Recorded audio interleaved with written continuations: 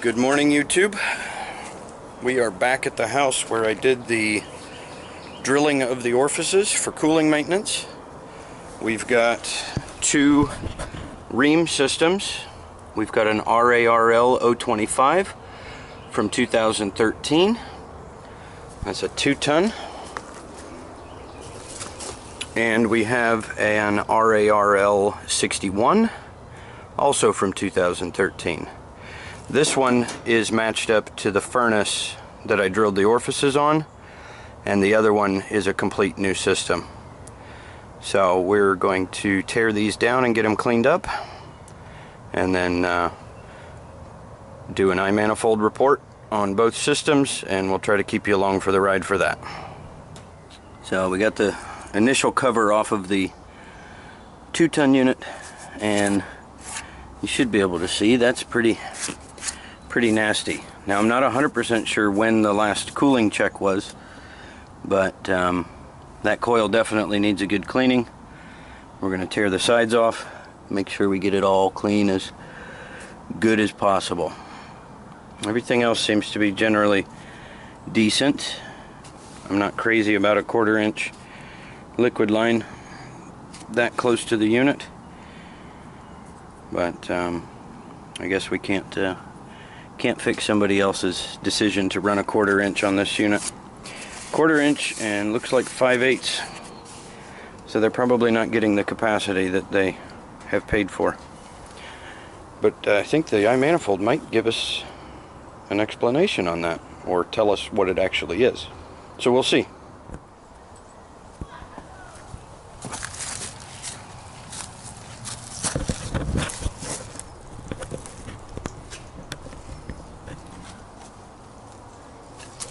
Hi, Popeye. How are you? Yes. Your little jacket. Aren't you the sweetest? I'd say that coil looks completely different now. No more scummies, slimies. Inside's clean. Now we just got to put her back together.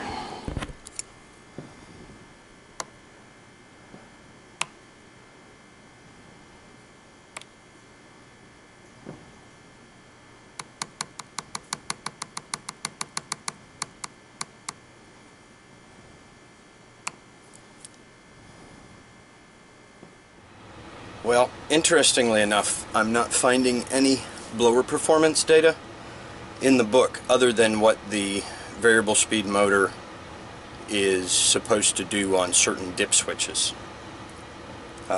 Dip switches are showing 7, or that they should be pushing 800 CFM, and I'm getting 7 flashes on the board. I'm going to check static just because I want to see how much restriction that the filters are giving and see where we're at there, but I don't have anything to compare it to.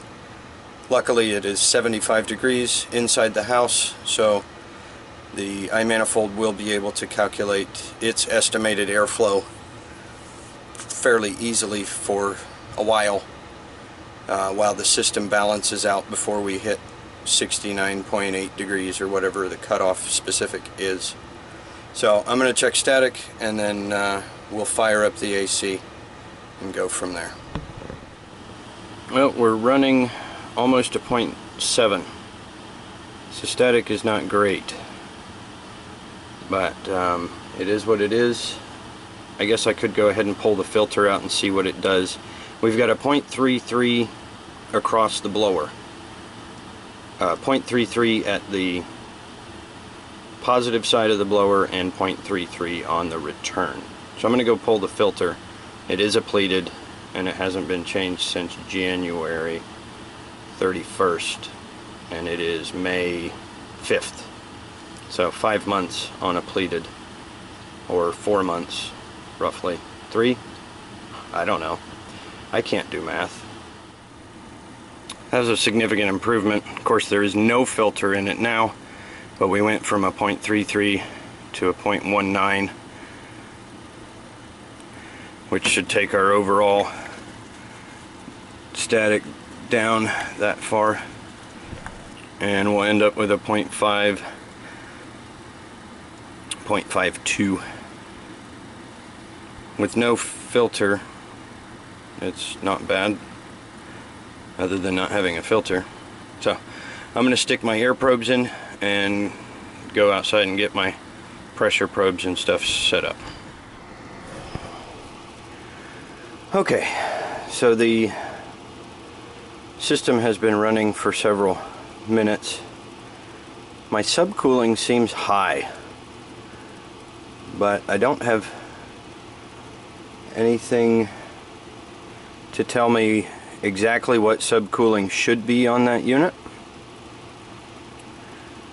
I know some systems will run up to like a 16-degree subcooling, but I've got a 25-degree temperature split, 25.2, which comes out to say that it is just under 600 CFM estimated airflow. My dip switches are flashing 700 still, so I'm going to play with that and see what I can do to get that to give me a little more airflow. Okay, so I think I found it as to why I'm not getting 800 CFM. The system has a dip switch that is designed to allow dehumidification when connected to a humidistat.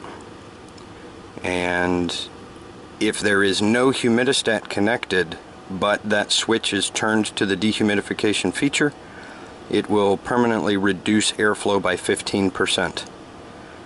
So I haven't taken the door off to confirm, but I'm going to guess that SW2-1 is in the on position. And if that's the case, I'm going to go ahead and kill it so we can get our full airflow. When that switch is enabled, and it was, the LED readout will have a lowercase c with a D beside it, or an uppercase capital C with a D beside it. And I was getting a second stage capital C with a lowercase d beside it. I didn't completely understand what that meant, but that's why we were not getting our 800 CFM. And we had a 25-degree temperature split. Okay, so we've got our airflow up, and our temperature split is only about 20, was that 22? No, 21.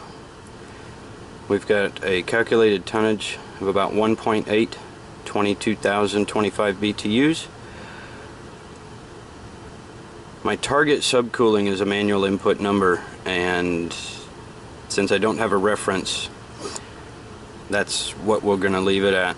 The target head pressure and the fact that we've got target subcooling where it is leads me to think something that I wanted to get some confirmation on from you guys. If I've got a 1/4 inch liquid line, I would have a higher subcooling because I've got refrigerant stacking up in that 1/4 inch line faster than if I had a 3/8 line. So this is where we're at the moment. We're gonna call it better than it was and move on to the second unit. Before I finish, let's see here, bowl and second floor. It's the same profile, but I wanted to use the one that's there and go ahead and benchmark it at current performance. Benchmarking basically adjusts your profile to what you had or have at this time. So if I go back to my target subcooling, it's now 17, head pressure's 270, suction pressure's 120, and 17.4 target superheat, based on what I just had for performance a split second ago. We're going to go ahead and check my system performance. Our calculated airflow is still low, under 800, about 729. But we're going to go ahead and create the report, take a system snapshot, and email it to myself for future reference. Then we're going to go ahead and go to projects and switch to the project for the first floor system and go move my probes and stuff and get that unit started up.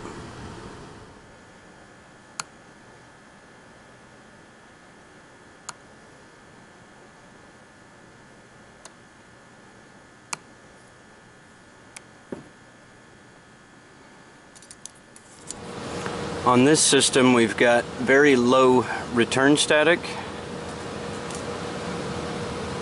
Well, low comparatively, at 0.23, 0.24, and when we add supply we go to 0.7.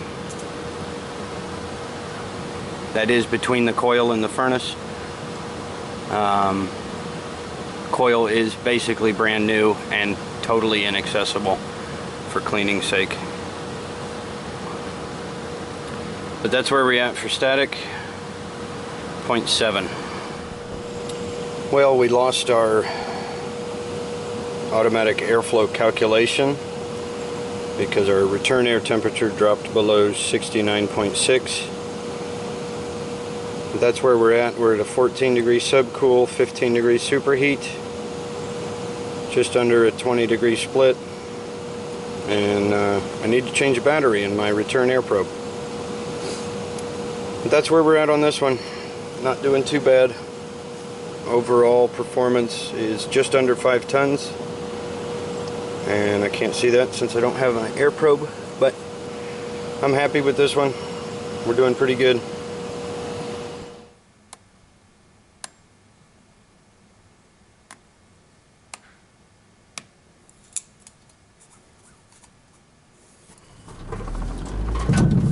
Well, besides not moving enough air 5.9 miles, then in right on O.D.D Road. The second floor system with that dehumidification feature enabled, the worst part of it was the undersized refrigerant piping and the condition of the outdoor coils, the dirtiness. As the systems are about 2 years old, like I said, 2013, and the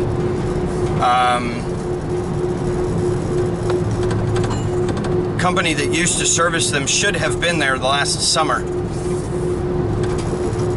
And I can't imagine where the units are located that those coils got that dirty that fast in just one season, 1 year. I suppose it's possible, but it seems like somebody was actually slacking pretty badly. But anyway, I'm headed back down towards Fayetteville, and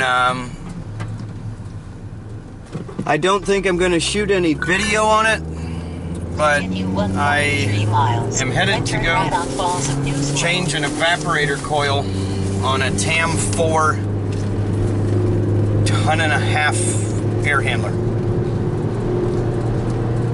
Not that old. I think maybe within 2 years, and well, maybe 3. They're 2012 serial numbers on them, but the evaporator is leaking already. So that's what I'm headed to do next. Thanks for watching. Like, subscribe, comment, share. Send me your hate mail. We'll see you on the next video.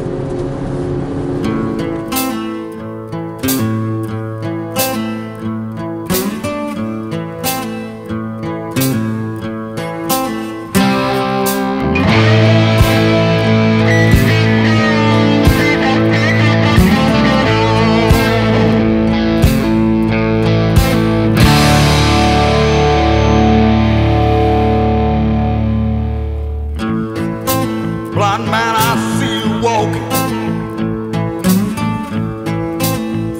cold, cold night.